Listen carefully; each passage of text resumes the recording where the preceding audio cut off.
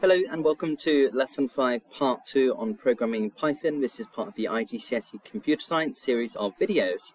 And if you just watched the Part 1 Lesson 5 video on file handling and how to use pen, write and read, hopefully at this stage you will be able to understand the benefits of using file handling and how to take data from an external file and put data into an external file. Now, we're moving on with the next part of this session, and you'll be able to get a link to this video by selecting on this link here. And this next part of the lesson is particularly complicated because we're not just reading and writing and appending data to a file now, we're also using lots of functions which are built into Python. We're looking at how you can split data which is in a table form and then put it into a one-dimensional array, and how we can also copy data from one file to another. So first, most important thing, so each column, or for example, a piece of separated data from the data file txt file, you can see here is going to be placed into a one-dimensional array. Now, what do I exactly mean by that? And as always, if you're not one of my students and you want access to these lesson slides, obviously do drop me a line. This link, or the link to my REPL file, is underneath this video. So first file we're going to have a look at is data file txt. So let's check it out. So we've got Bob Jensen, 24, engineer, London. So this is a record of information. This is information about one person.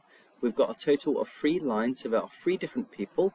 So we've got Bob Jensen, he's 24, he's an engineer, he lives in London.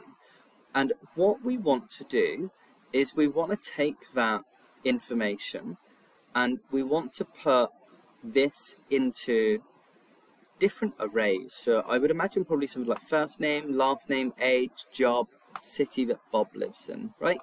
So inside this Python program, when you open it up, you're going to find that we have data file txt, which is the first file we're going to be working with today, which is this one here.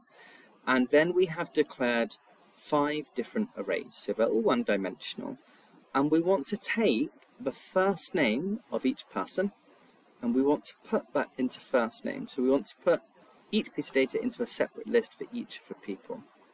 Now, in order for us to do this, we're going to use a loop. So we're going to say for line in file. File is referring to the file which we opened up here. As I mentioned in a previous video, if you want to change this to a more meaningful identifier like the name of the file or another identifier that makes sense to you, that's fine.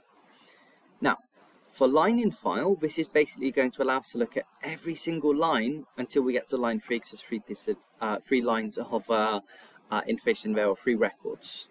So we're going to do split line is equal to line.split.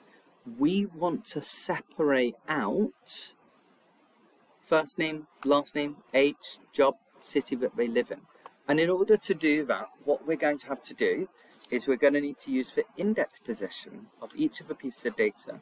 So 0 is going to take first name, which is going to be, in this case, it's going to be Bob. And it's going to put Bob into the list F name.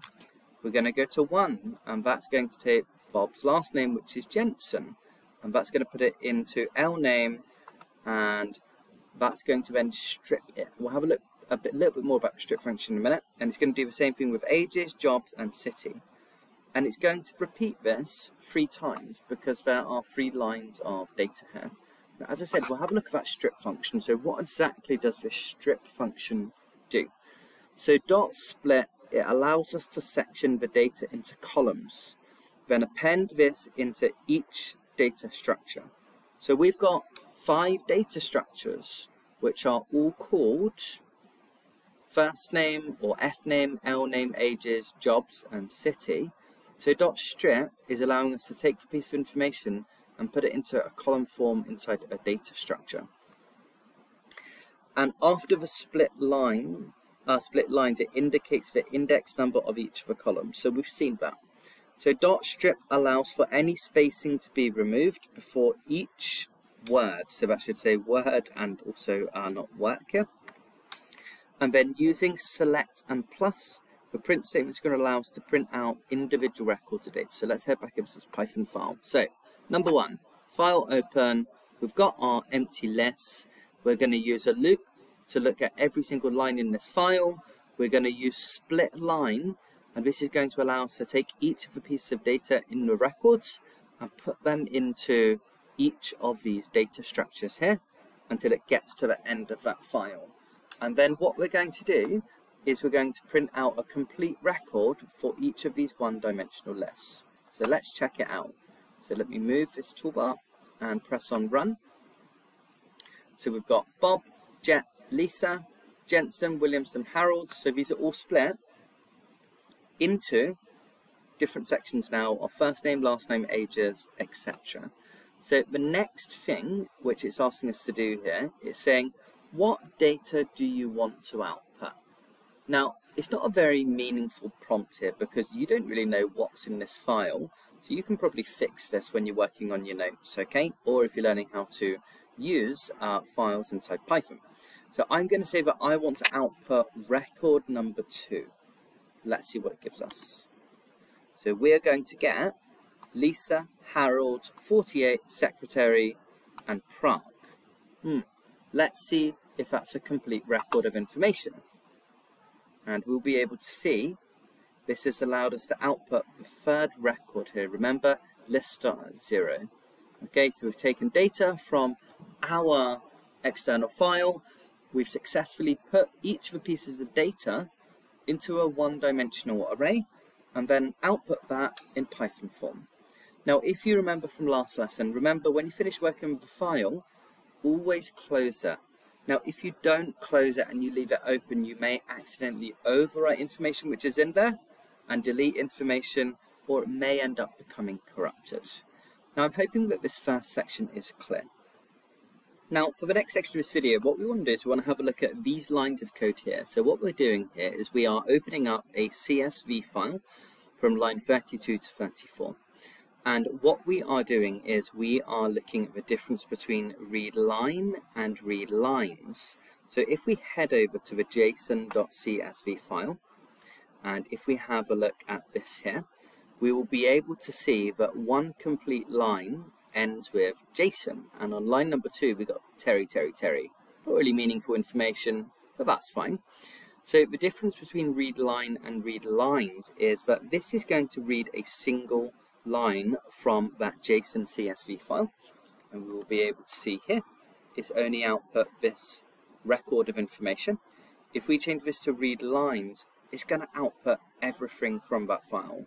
So just let's see what happens when we run again, and here we'll be able to see it's taken Terry, Terry, Terry as well. Now, what we also want to be able to do is that we want to be able to remove those square brackets. So when we're working with CSV files, you'll be able to see, so unfortunately put square brackets around our data here. So we're going to have a look at how we can remove those square brackets. But before we do that, let's move on to the second file. So we've got Bob Txt, read mode as F. So we're just using the file. So this could change to any other name. And we've got for line in F, print line end is equal to single speech marks. Now, what this is going to do is it's going to take that Bob Txt file and it's going to read absolutely everything until the end of the last line. And if we have a look over here from when it's been output here, let's run this again. So press on number 1 and 1 here, okay. And what we'll be able to see that it is output absolutely everything until the end here. Okay, so this is the difference between using read lines and also using print line and end is equal to single speech marks. Okay, so alternative ways to output all of the data or just maybe one line at a time using the read line function. Now, what we really need to focus on here is this. What happens if we're given a file of data which is in CSV form? What happens if we need to change it from CSV over to TXT? We want to change the file format using Python. Now, in order for us to do that, we're going to take Big Data CSV. Okay, we're going to open this up in read mode. In case you're wondering what the RF, WF, or F here, these are just identifiers. You can change these to any meaningful identifier that you want to use. Now, we're going to open up this file in read mode. We're then going to open up new File Txt in write mode. We're going to use a for loop, so for line in RF, and then we're going to do WF write and line. Now, just to prove that this works here, new File Txt1 is not a file that exists on the left-hand side.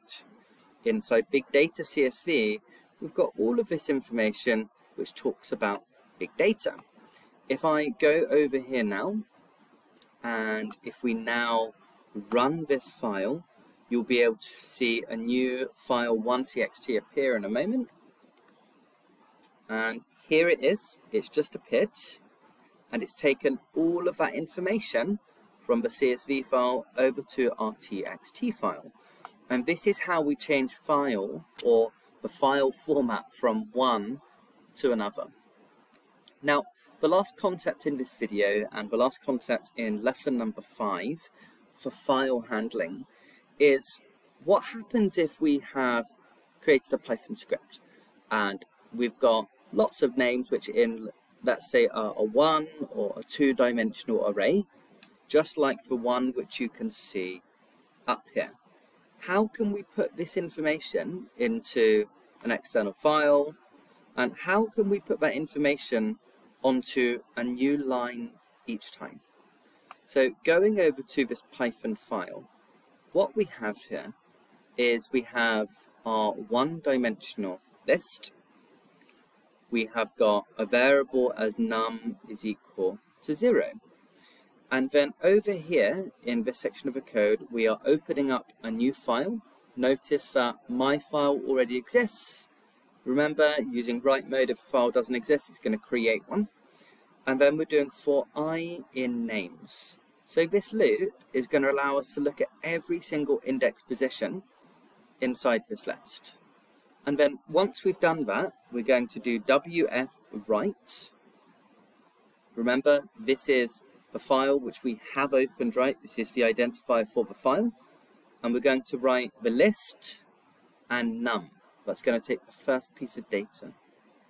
We're then going to increment num plus 1 once we've written the piece of data to a new line. And then it's going to keep looping this until there are no more pieces of data inside this 1-dimensional list. And as I said, just to prove that this works to you, I'm going to change this to new file 3.txt. We're going to run the code. We're going to output something over here. And you'll be able to see we've taken this list inside our Python program, which is here, and we've output every single name onto a new line. Now, the last thing that I have to look at with you today is what does good file handling look like? So this is a particularly important concept at IGCSE, and I want you to be able to output information in an organized form. Now, one of your tasks from today's video is going to be applying these skills, right? And I'm going to ask you to set up a data file that has maybe 10 records of information. You're going to split all of that information up into, let's say, different lists for name, surname, age, gender, and so on. And then you're going to need to output this in an organized format, similar to the output that you can see on the right-hand side over here. So, if we want to output record number 1, what it should show is the name, surname of each person along with the field name in a nice organized format. So this is going to be your task for the end of lesson 5, part 2 programming, so you can apply these skills from the file handling lesson.